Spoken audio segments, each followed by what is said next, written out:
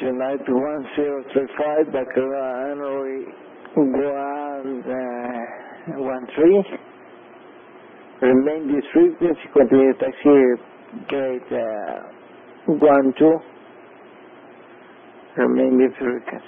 A scenario that almost every airline pilot prepares for when they go in for an interview is, what would you do if, while you're sitting there on the flight deck as a brand new first officer, the captain shows up and he is totally drunk? There are a lot of right answers, but since some people have lost common sense, the right answer is not, I'd let the captain sleep it off while I fly the plane like I stole it. Although if you said that to me and I was doing the interviews, I would probably hire you because I thought you were funny, and that probably explains why the airline that I work for has never hired me to go to any recruiting events. Now, I'm sure it has happened in the past that an air traffic controller has shown up to work and they've been drunk or inebriated or maybe still hungover or too sick to work, whatever it is, they've showed up there, and because there's a team of people generally that are there in the tower or in the office that they're doing some of their work in, somebody would say, no, bro, go home. I'm sure that's happened, but this is a unique situation. Now, I don't know exactly what's happening with this controller, but it takes place here in Quito, Ecuador. Quito is a very high elevation airport, and a lot of it is surrounded by mountains.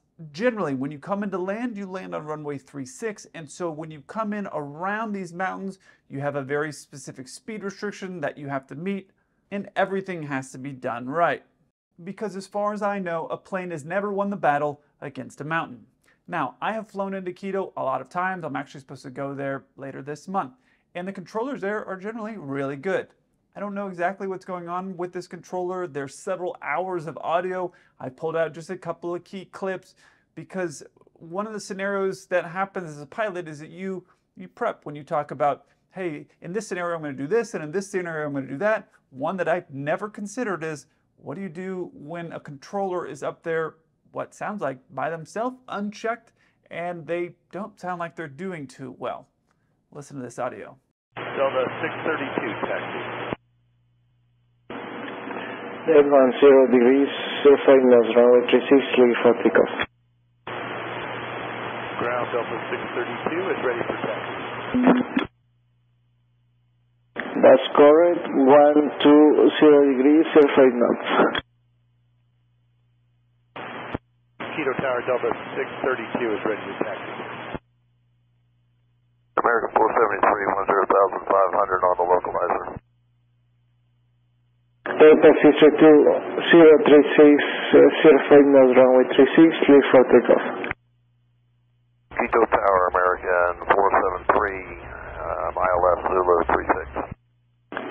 Contact Quito round 121.12. Yeah, Tower, American 473, ILS Zulu 36. If you're listening to this audio and thinking, this doesn't make any sense, did Kelsey just take a bunch of clips and randomly string them together? No, that's not what's happening. This is the audio as it was sent to me. So let me explain what's going on here. What it sounds like is you have Delta here and they've just pushed back, they're on the ground, and they're waiting for clearance to taxi to runway 36. And the reason I always refer to 36 is because that's the runway they almost always use. That other direction, 18, you're taking off directly into the mountains, and that's usually never an ideal strategy. So you have Delta waiting here, we're waiting for instructions on how to get to the runway, and then you also have out here, trying to land, American. And they're at 10,500 feet. American 473, 10,500 on the localizer. And you're thinking, okay, cool, 10,500 feet, they got a lot of time, a long time to go before they get anywhere near the ground. But here's the thing to remember. You'll notice here on this approach plate that 10,500 feet puts them roughly 2,500 feet above the ground and about 7 miles away from landing.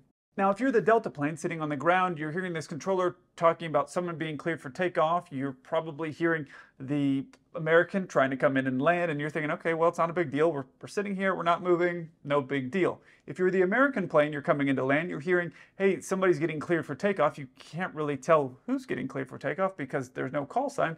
And then you're thinking, I don't see anybody there, because at 10,500, you're 2,500 feet from the runway, you're 7 miles out. You at that point should be able to see the runway and see if there's another plane on there, and you're hearing so-and-so's cleared for takeoff, and you're looking out there and not seeing that. So you're a little bit confused. What's happening? What's going on? And you need a clearance in order to get down and land the plane. You can't just, okay, well, he's, I don't know, having a problem, so I'm just going to land it anyways. That's not how it works. You have to get a clearance before you land. So listen what happens next. Continue ILS approach runway 36, wind 030 degrees, 04 knots, QNH 034 inches, report on shore final runway 36. Okay, clear to land runway 36 and 3034 American 473. Station call Ikita ground, go ahead. The controller tells this American pilot, report short final, and the American pilot reads back, cleared to land. Report on shore final runway 36. Okay, clear to land runway 36. That's not a common thing. In general aviation, you will report short final because your plane's moving very slow. But with airlines, it's very clear. You're typically going to be at this rough speed, so they know if you're going to be able to land or not. And so they generally will tell you you're cleared to land or continue. Those are usually the two things. Short final, I mean, it can be interpreted a lot of different ways, how far that is, but this pilot is probably at this point roughly 5 miles out from the runway, so he's already kind of there. They're already kind of short final to land on that runway, so getting told report short final doesn't really make sense. The pilot reading back cleared to land and the controller then jumping over to talk to Delta and not catching that he said report short final and that the pilot read back clear to land, what that does is it creates kind of a weird situation. The pilot technically can land, even though he wasn't cleared to land. He could land and then make the argument, hey, I heard cleared to land, and so that's what I read back, and since that didn't get checked, then I understood that we were cleared to land. That, I guess, would be an argument that a pilot could make in that situation. However, that doesn't really work if you end up hitting another plane or there's a problem, right? But him saying we're cleared to land in some ways works out to their advantage, because obviously this controller is struggling with something. I don't know. It could be blood sugar. It could be a million different things. I'm not a doctor. Either way, this controller struggling. If that controller had said report short final and they had done that, they had reported, let's say, 3 miles out, so now they're, let's say, less than a minute from landing. If they had done that and the controller operating at, let's say, an impaired slower speed didn't give them the clearance to land in time, they would have had to do a go around. By them saying we're cleared to land, even though they weren't, they kind of have a card to play if something were to go wrong and they were to get violated for landing without a landing clearance. But instead of the controller catching it, the controller directs their attention back to this Delta plane, which is just asking to taxi to the runway. So they're really low on the priority list. Okay, now this went on for several hours. This controller was up there, I'm guessing, by himself. But there was another one that was very interesting. Later on, you have a United plane that is also pushed back, kind of in the similar area to where Delta was. And they're looking for a taxi to the runway, just like Delta, and their final clearance. Anytime you get on an airliner, we fly a type of flying which requires air traffic control on the ground to give us separation from other planes and monitor our aircraft. And one of the ways that they do that is off of this code called a squawk code. It's a 4-digit code that we put in our transponder on the plane, and it's just another way for them to help identify who we are. So this guy, this pilot you're about to hear, is asking for his squawk code, and you're going to see why this is relevant. Listen to this audio. Edo Tower, United 2083. Request taxi, clearance to Houston. Taxi to call the impound runway 36 when you're ready. Tower 118, CML 35. United 2083, taxi to 36. We are on 11835. And via Alpha? Via Alpha, correction, via Hotel Alpha. Hotel Alpha, United 2083. Bed Tower for United 2083. Do you have a clearance for us yet? We need a squawk and an altitude. United 2083, confirm you're ready for takeoff. That's affirmative. We will be. United 2083, wind calm runway 34, ready to Air Force. Yeah, we need a squawk and a clearance for departure for United 208. Okay, there is a lot of things in here, but let's start with the big ones. First thing to know is that Quito Airport has 2 runways, runway 36 and runway 18. They are the exact same piece of pavement, but they're going different directions, so they technically count as 2 runways. But the controller clears in for takeoff on runway 34. United 208, incoming runway 34, take Air Force. The other thing is that this United plane has pushed back. They were asking for a taxi clearance to the runway and their final clearance for the route of flight. Usually, the controllers are going to give you taxi to the runway holding point 36 via, and they'll give you the different taxiways. You heard the pilot say, you want us to go via Alpha? That's usually not the way it goes. The controller is going to tell you this is the way they want you to get there.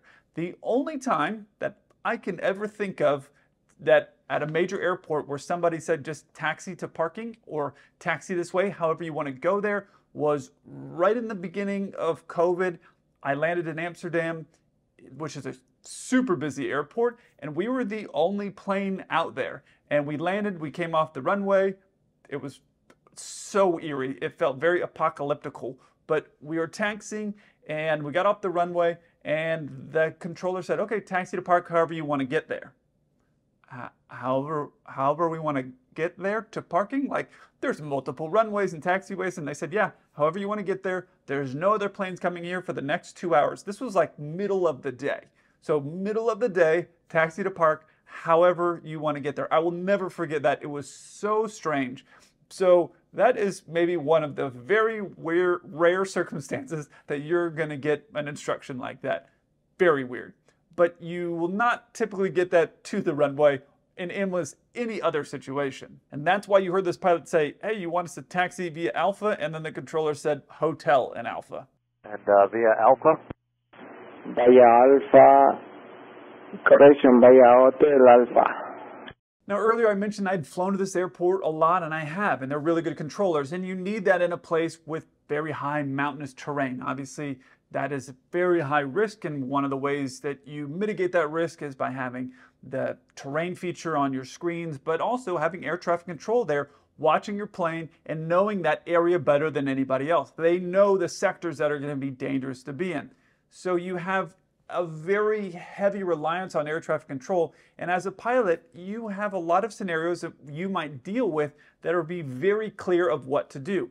One of those scenarios, which I had honestly never really considered, was you're dealing with an air traffic controller that is there by themselves, meaning normally they're working in groups of people. You'll be at least 2 people up there so they can switch off. But there are times that there is just one person there, like apparently this one. And that one person that's up there is not doing well. And so that is just not a normal situation. There have been cases where a controller has had a stroke and they had a stroke, and then there's somebody else that's there that can all of a sudden see or hear or realize something is going wrong, and they can jump in and help. But this went on with this controller for several hours that they were up there. So as a pilot, if you're in your plane getting ready to go, and then you're having this interaction, it's a weird one. Like, what do? Do you call dispatch and say like, hey, this guy sounds off, but we're going to go back to the gate? Like, it's just a very weird circumstance to be in. And that's what made this video so interesting to me, because being a pilot is a lot about making good decisions. And you have this decision to make. Do you go when you have this controller who's clearly lacking some overall awareness of what's going on, and you're trying to get your clearance and they're just clearing you for takeoff on a runway that doesn't exist? Do you go off anyways? Do you want to just get out of their airspace so you just take off? Like, what do you do? What this United pilot does is kind of interesting. You notice this pilot earlier asked for the clearance, but now they're just saying we just need an altitude and a squawk. Red Tower for United 2083. Do you have a clearance for us yet? We need a squawk and an altitude. And that is probably because they already have everything else. Their clearance would have come through from the airline and said, hey, you're going to fly this departure and you're going to fly this route over to Houston. So they have everything they think that they need. And my guess is that they're on this departure here, and as you can see, it doesn't list a top altitude on it. It has these crossing restrictions, which means you have to be above these altitudes on your way out. But typically in that situation, the controller is going to say, fly this departure up to, let's say, flight level 230, so 23,000 feet. That's typically a type of clearance that you would get, and that would let you know, okay, cool, so we'll hit these restrictions on our way up, and then we'll stop at 23,000. So that's something the controller would give you. And the other thing that they would have to give you is that squawk code. It's that random 4-digit code. You can't just guess that. You could take off on this SID. Let's just say there is no controller there. Let's just say you wanted to take off. You're not allowed to do this, don't do this, but let's just say you wanted to take off and you would say, okay, cool, I'll make these restrictions, 11, 17, whatever, all the restrictions all the way out. That's going to keep you safe. And then you'll try to get somebody else on a frequency. Like you could, let's say, hypothetically do that, but that would be very strange. So you need that squawk code and you need that altitude, and then you need the verification of your clearance. Those are the things that you need in order to be able to take off, and the clearance for takeoff, which he already got for runway 34. But watch what this United pilot does. United 20 entry, wind calm, runway 36, clearance for takeoff. Sir, I can't take off without a squawk. I need a 4-digit squawk for departure and a clearance. Scope 1, correction, scope 5541. Squawk 5541, United 2083. That's cool. And we'll be on the Palea 4 for United 2083, squawking 5541. That's correct, wind calm, runway 36, ready for takeoff. Clear for takeoff, runway 36, United 2083. So I don't know if there was an altitude that was given at some other point, or if this pilot just decided, hey, okay, we need to get out of this dude's airspace. But they're on the ground, so they're not at any risk. It's not like we have to do this. That American pilot earlier, well, they are in a much more challenging situation because they need to land there. So now you have someone that's incapacitated to some degree, and you can make that call, say, hey, we decided to land. We decided that was the safest course of action because otherwise we were going to need to get a handoff from that controller and to get out, and we didn't feel that it was going to be safe, and so we landed. Okay, you could make that argument.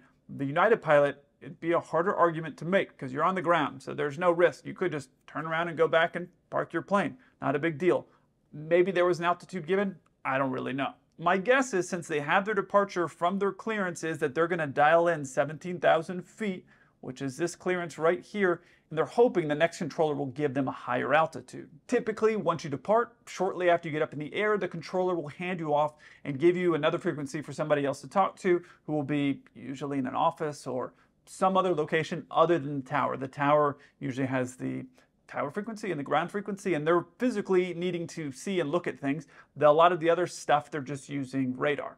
So he may be getting up, and once you get off the ground, then you're hoping, okay, this next guy, hopefully he's in a better circumstance and he can give me a higher clearance, and then you fly.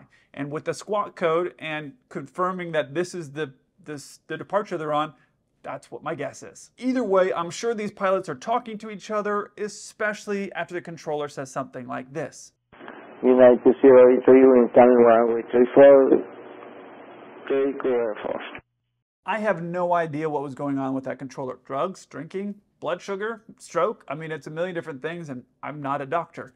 But I think in this situation, if I ever were to encounter it, probably what I would hope that I would do would be say, is there anybody else up there? You don't sound like you're doing really well. Or if there is nobody else up there, call the dispatcher and then let your dispatcher sort that out. They have a number for like everything. Oh, I've talked about them before. They are the people on the ground who the pilots use as like our relay point for everything. On the ground like that, you would just take your company phone out or your regular phone out. You would call your dispatcher and say, hey, we're on the ground here in Quito. This controller doesn't sound like they're doing well. I don't know if there's something wrong medically with them, but I don't feel safe taking off. Your airline is never going to be upset about you making a decision based off of safety, within reason, right? So in this situation, if they were to listen to the audio, you could be very easily defend yourself. Hey, this guy doesn't sound like he's doing really well. So we made our decision that the safest course of action was we need to go back to the gate. You could go back to the gate and then let your dispatcher call somebody. I don't know who they would call. That's their job. And probably send somebody over there to check on this guy and see what's going on. United decided, hey, we're just going to blast out of here, and obviously they made it out okay. They had their squawk code, so I'm sure as soon as they got to their next frequency, they continued as normal, but I have no way to know, but my guess is through that entire flight, they were talking about that guy and what was going on with him. Kind of crazy. I look forward to hearing from you. Until then, keep the blue side up.